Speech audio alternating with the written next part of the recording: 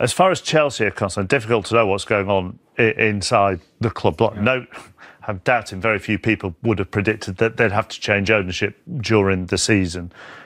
Do you think the uncertainty of what might happen to some players in their futures is affecting them on the field? I think so. Well, you've seen what's happened with Rudiger. He's already going to Real Madrid. You've got Azpilicueta, you've got Christensen coming at the end of their contracts. You've got Mason Mount, the last couple of years of his contracts. You've got teams sniffing around Reece James. These are uncertainties, and I'm sure Chelsea'd like to sign these players up for longer term because they're outstanding players. There is that uncertainty.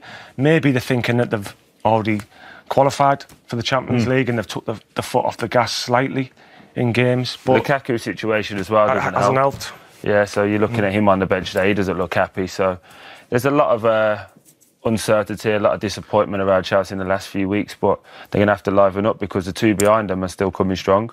Yeah, and we're going to see both of them. By the way,